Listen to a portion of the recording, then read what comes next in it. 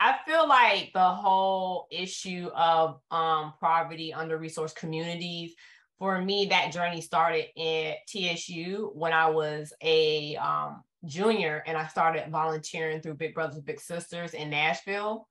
And for me, it was like it was a 15-year journey, almost probably 12-year journey, where just discovering what are the solutions to really solving the under-resourced community neighborhoods, like what they look like, how do we begin to change and transform them.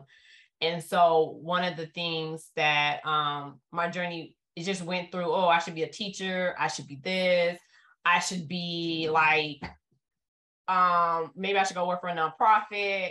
But then I was like, my hands are still constrained. And so just God just led me on a journey to getting connected to like a ministry that actually focuses on under-resourced communities. And I start discovering ministries that are in these under-resourced communities that are trying to bring transformation, not from an outward perspective, because I think a lot of times with gospel-centered nonprofits and some, I guess non-gospel-centered nonprofits, I think the fix is always from the outside.